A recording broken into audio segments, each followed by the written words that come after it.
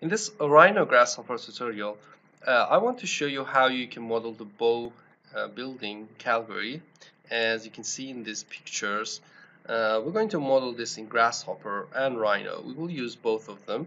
So you can see how the building is modeled. It's not really complicated, but I want to explain how you can model the structure of this.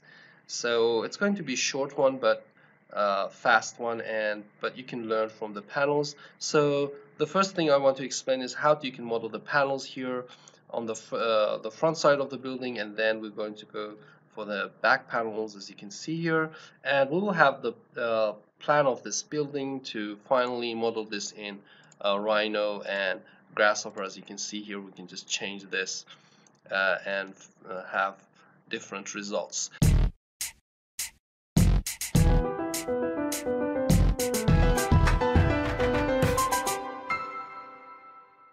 So first of all, let's just start from scratch, and let's just go to the new file, and I'm going to use the small meter object. Okay, and what I'm going to do is to use this plan for the curves and drawing that. So let's just get started. So I can just simply put that picture into Rhino, drag it into Rhino, and then use as a picture. It's okay. And I'm going to click this. You can see that's going to scale this up. So we can simply look at this from the top and draw this. The first thing we have to draw is this simple arc here. So I'm going to go to the arc section and use the arc 3 points. So let's just do this. And we have the start. I'm going to use the shift key, so the ortho is on, so I'm going to go to this end and we can simply draw this arc. Okay, and let's add this line at the mid center. So on the snap, OS snap, I'm going to go with the mid and put a line from the mid up to the end. So this is going to be the mirror line we'll use later. So let's also draw this one for the building, and I'm going to go for another arc, and let's just draw this and maybe start from here again with the shift key, and at the center let's just go here. Here we go. Then we need this one, so let's just draw this, and again this arc. It's all about drawing simple arcs here, and let's just go here, and we have this arc, and we can simply go for the mirror. So we can just continue like this and draw this for the building. Let's just go up and go here. Okay, we had to add this one here, and just check this out. So it's going to be at the ends, and again, okay, we're good to go. And now we can just connect, use these curves and mirror them. I'm going to use the mirror section and go for here, and that's it. So you can see that we can use that, and we can just simply connect all of these curves together with the shift key. I'm going to use the connect, and you can see it's an open curve, so we have to fix this. So if you want to make that solid, you can see that the problem is maybe somewhere like this. So let's just explode this again and use this control point to move it here, and let's check this out. That's okay, and now we can just join them, and you can see that one closed curve. That's okay. So that's for the building, and you can see it that I have used this to make the solid. So here we can go and go to the perspective section and just extrude this with the solid and extrude closed plan curve. Okay, so I can bring this up, and let's just go to the shaded mode so you can see it. Okay, so after doing this, we can also extrude this with using the gumball. We can just use that blue button, as you can see here, just bring it up and it will extrude. But if you're in Rhino 5, you can simply just move this up and use the control key to extrude that. And for the next section, I'm going to use the curve and simply explode it and extrude this curve, and this curve here, and another one here, which is for the building facade, and we have another one here. That's it. So let's just move this up and extrude this, something like this, and make this a little bit smaller with the scale. And I'm going to use the shift key to make this a little bit slightly smaller. So when you just look this at from the top, you can see it's just coming a little bit down. Okay, so we now have this uh, surfaces for the facade, and I'm going to choose all of them. Because I have used the extrude, I'm going to hit the explode, so they're going to go into the NURBS, and then we can just rebuild them, maybe 10 to 30, it doesn't really matter, but I want to show you that these are the surfaces I'm going to use in Grasshopper. So let's just hit Grasshopper and go into that. You can see that I have used the simple Lunchbox tool. So what I'm going to do is to go for the first facade, and as you can see here in this picture, the first thing is that we have those panels, the triangle panels. We can simply do that with Launchbox. So let's just go here, and for installing the Launchbox, you can simply go to parametric. Okay, I have to type this, parametric3d.com/en /launchbox, or simply go to the website and download this plugin. You can also download the example from the website. So let's just set this to the front facade, and let's just turn this off. And I'm going to go to the Launchbox section and go to the panels. Here we can use the triangle panel B for the facade. So here we go. And if I give this to the surface, and let's just put the bifocals plugin so you can see the commands. Here we go, turn this off. You can see that these panels are from left to right, but if you just check this out, you can see it's going up and down. So we can simply go here and go to the utility and use this reverse surface direction tool. So let's just do this, reverse surface direction tool.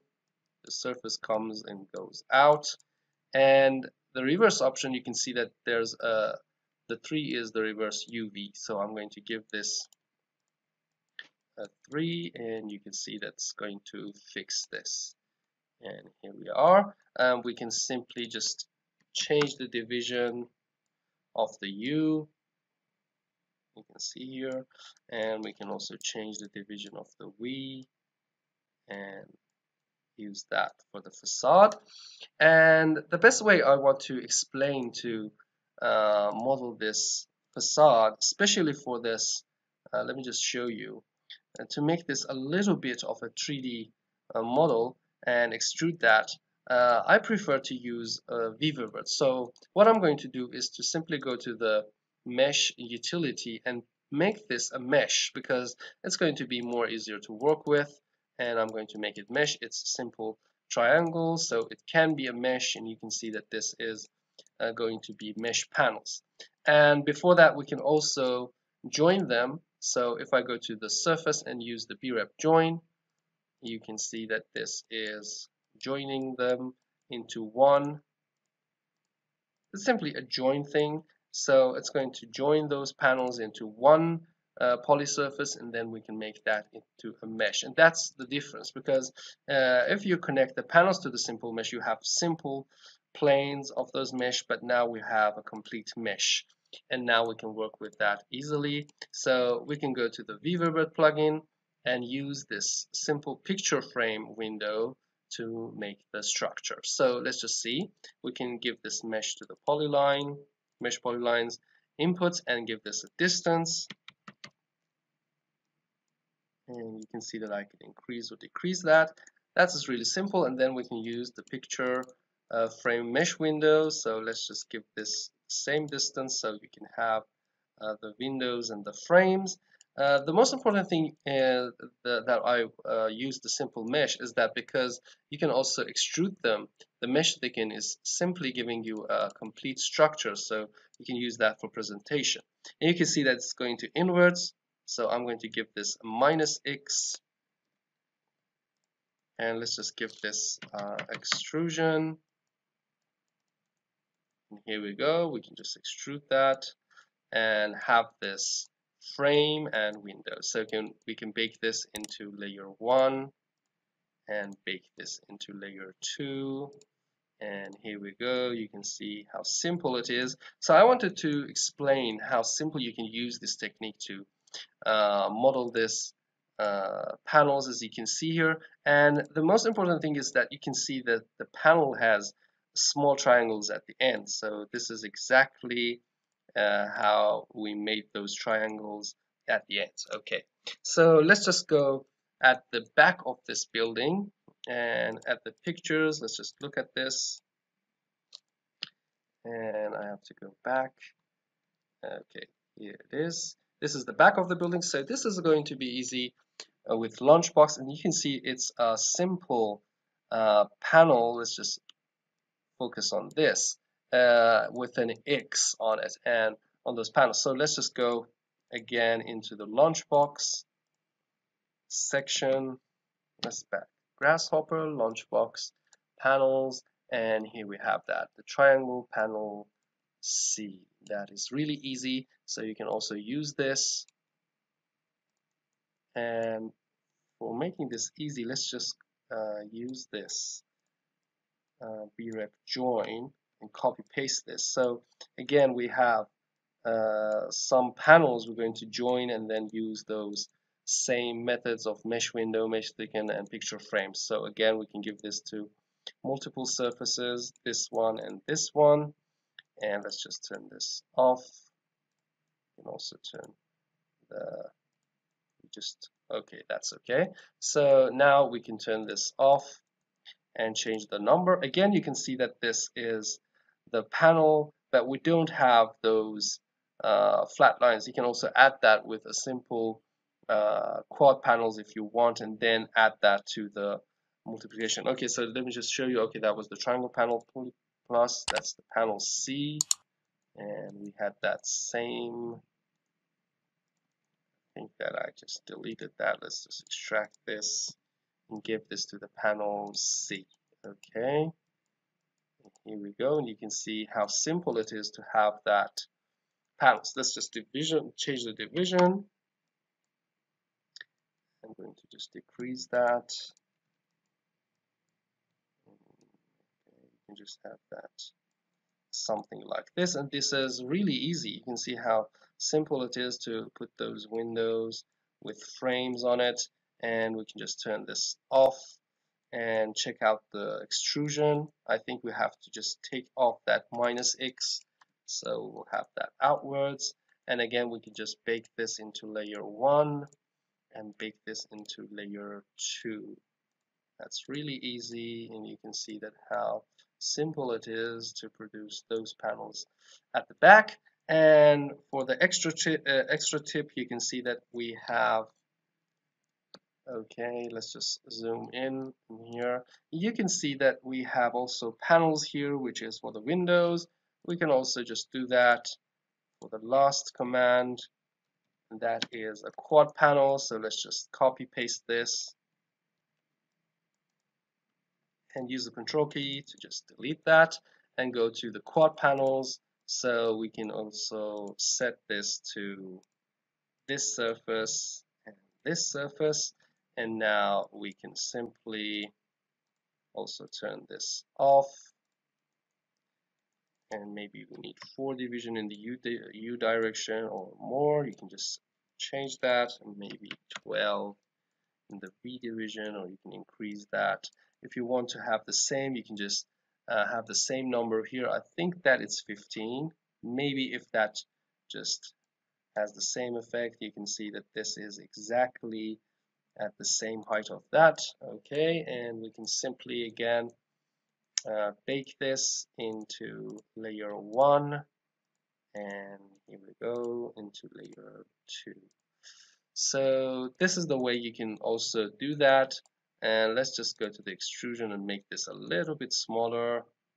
So just go inward. Okay, and here we have those panels, you can see how easy it is. I just wanted to show you how you can use the Lunchbox and combine that with Weaverbird's plugin to simply produce those panels. We can also go to give this material and click on this simple thing and give this maybe a metal look, and let's just give this a stainless steel, and let's say it's a rough one. And if I just go to the render section, you can see this is going to have a stainless steel, but you have to use the render, but that's going to show you. The next is the layer 2, so let's just give this glass, and let's just give this blue, and we have this clarity.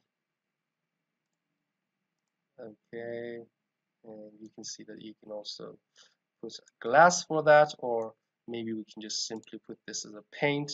I want to show you how paint just simply puts the color on it. Okay, here we go. And that is the building. You can simply use that technique, and we can also use the default as a paint and maybe give this a black thing. Okay, so that was the tutorial of how you can make the bow tower in Grasshopper and Rhino. You can see that we used both of them. Sometimes we just want to have fixed curves, so we can use Rhino and then extrude them and then give that into Grasshopper, because we want to change the panels to have a nice look on those panels and have the divisions controlled. So we could just switch into Grasshopper and make those panels division in Grasshopper. Okay, thank you for watching, and hit the subscribe button. Remember, you have to also hit the bell button so you can get informed about our latest videos. And thank you for watching. Like our video, and see you next time.